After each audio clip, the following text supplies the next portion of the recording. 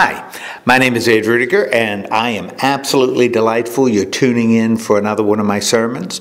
Now, I'm preaching this one on July 3rd in my little church here in Sligo, Pennsylvania. That's Sligo Presbyterian Church.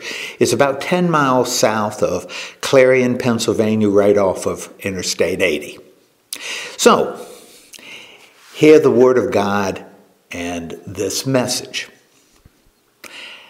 Well, here we are, and I've got to tell you, I am delighted to be here with y'all on the one day that separates two birthdays, with one more important than the other. I mean, tomorrow we'll be celebrating the 4th of July, the birthday of the United States, sort of. Now, that's tomorrow. But yesterday we marked another birth, because on July 2nd, way back in the Eisenhower years, a mother delivered a little baby boy and named him Ron, and the world changed. And by the way, I was also born on July 2nd, but that was years, maybe even decades after Ron. But you know, before you kind of roll your eyes and shake your head, I think it's important to remember that Congress actually approved the Declaration of Independence on July 2nd, 1776.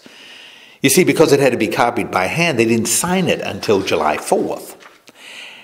And when John Adams said this about Independence Day, it ought to be commemorated as a day of deliverance by solemn acts of devotion to God Almighty.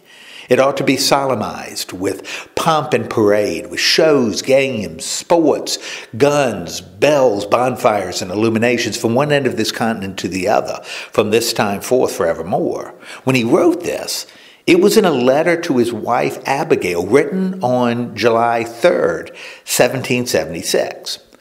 Therefore, it's probably the 2nd of July we should be celebrating for three very important reasons. But be that as it may, we're all here this morning. And during this message, we'll continue the series we started a few weeks ago entitled, I Am Jesus in 7 Words. And during the last 3 weeks, we've looked at several of the I am statements made by Jesus according to the evangelist John. For example, in week 1, we considered the statement, I am the bread that gives life. And then in week 2, I am the light for the world. And then last week, we talked about what he had in mind when Jesus said, I am the gate for the sheep. And how we really need to keep our eyes on the gate so that we're able to separate those whom we can trust from the men and women who jump the fence. Now, that's what we've done to this point. And today we're going to discuss the 4th I am statement in the Gospel of John, something also found in chapter 10, the same chapter we looked at last week. Just listen to what John wrote. I am the good shepherd, and the good shepherd gives his life for his sheep. Hired workers are not like the shepherd. They don't own the sheep. And when they see a wolf coming, they run off and leave the sheep. Then the wolf attacks and scatters the flock. Hired workers run away because they don't care about the sheep. I am the good shepherd. I know my sheep and they know me. Just as the Father knows me, I know the Father and will give up my life for my sheep. I have other sheep that are not in this sheep pen. I must also bring them together when they hear my voice. Then there will be one flock of sheep and one shepherd. Now, that's going to be our focus this morning, Jesus saying, I am the good shepherd. And as we've done with the bread and the light and the gate, we're going to approach the good shepherd with 3 questions. First, what does it mean to say that Jesus is the good shepherd? Second, how might we respond to the good shepherd? And third, why is that response important? Now, that's what we're going to be looking at for the next 10 minutes or so. Starting with the first question, what does it mean to say that Jesus is a good shepherd?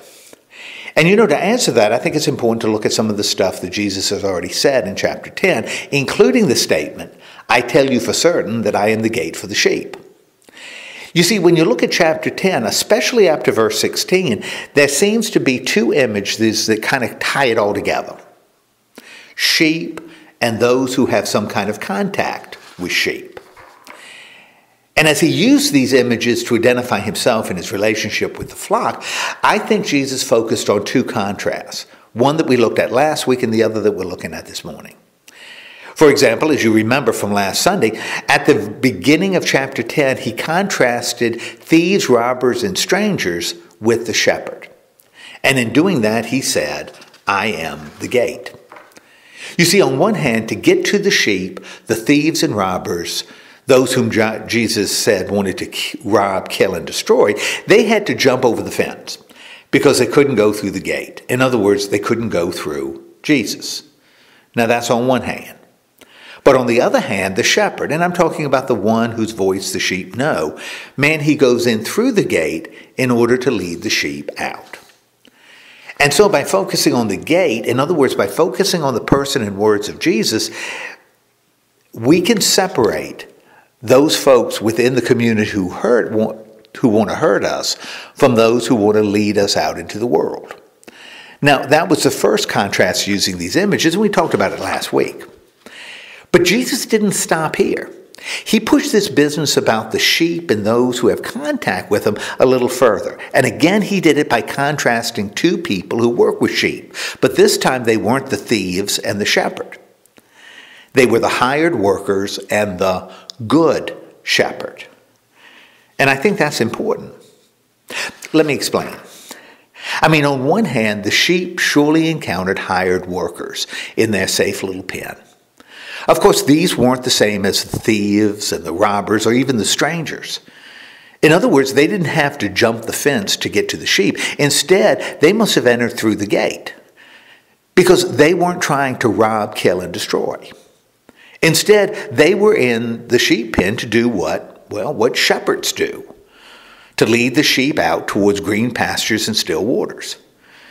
You see, that's what these workers were hired to do, and there's no indication that they weren't doing it and doing it well. No, the problem was that they didn't own the flock. They were just working for the guy who did. And because of that, they just weren't willing to risk their lives to save sheep that didn't belong to them. You see, on one hand, there were the hired workers. On the other hand, though, there were not just the shepherd. There was not just the shepherd, but the good shepherd. And his situation was radically different. You see, the sheep actually belonged to him. Therefore, he not only knew them by name, he was willing to sacrifice himself for the flock. And even more than that, since he was what we called a wool grower when I lived in Montana, not all of his sheep were in a single flock found in a single pen. Now, that might have been the focus of those hired hands who did a specific job, but the good shepherd, he was the one who could say, I have other sheep that are not in this sheep pen. I must bring them together when they hear my voice, and there will be one flock of sheep and one shepherd. And you know, since Jesus said, I am the good shepherd, he believed that specific role belonged to him and him alone, and not to those who'd been hired to work for him. And for me, that's exactly what Jesus was getting at when he said, I am the good shepherd. And to me, that's the answer to question number one.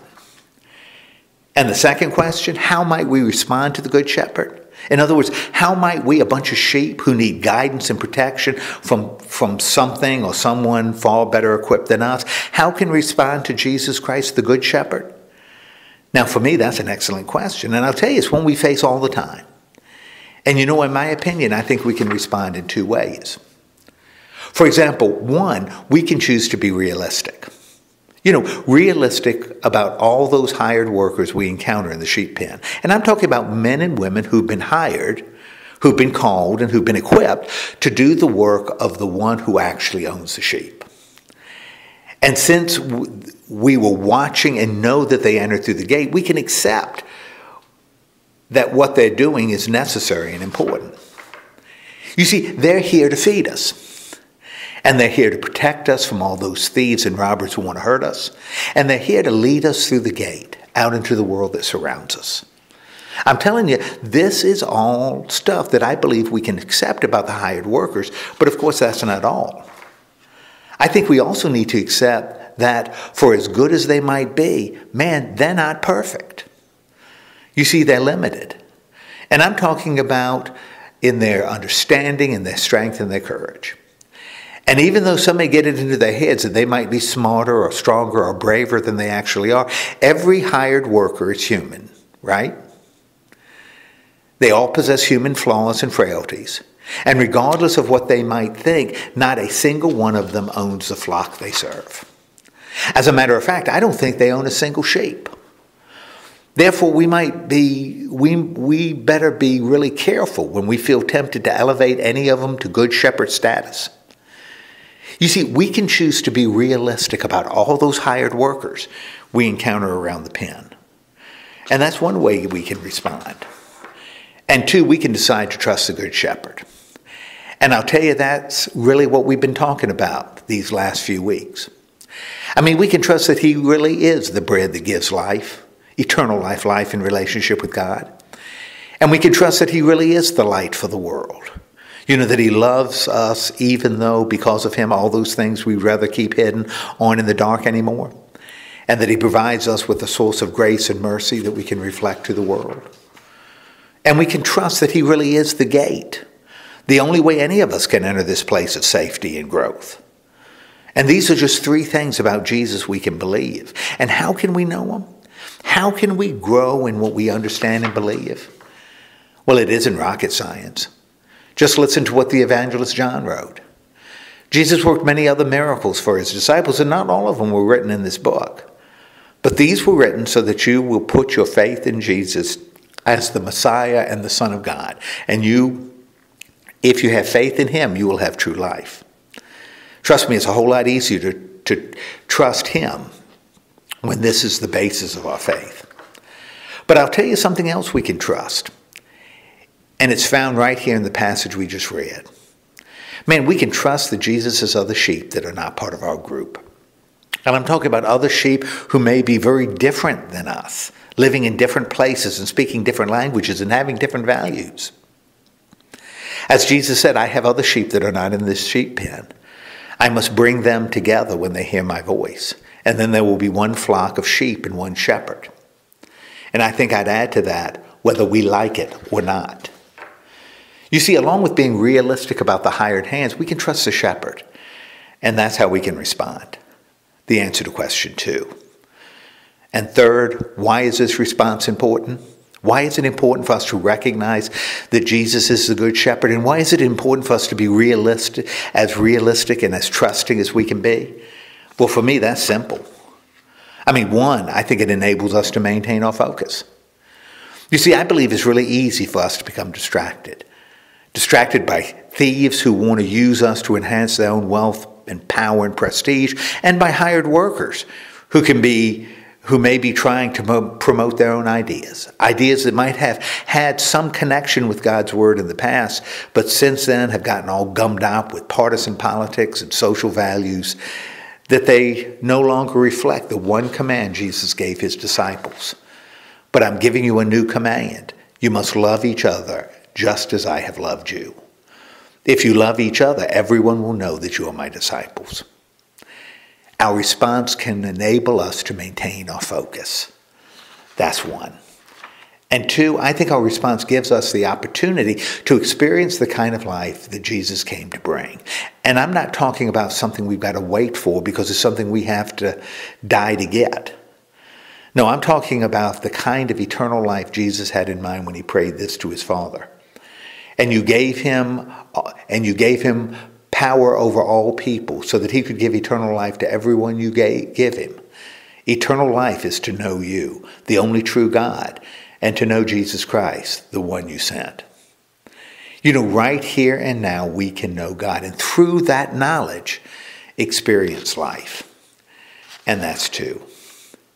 And finally, 3, I believe our response challenges us to do something that just doesn't seem to be a priority anymore. You see, for me, it challenges us to work for unity.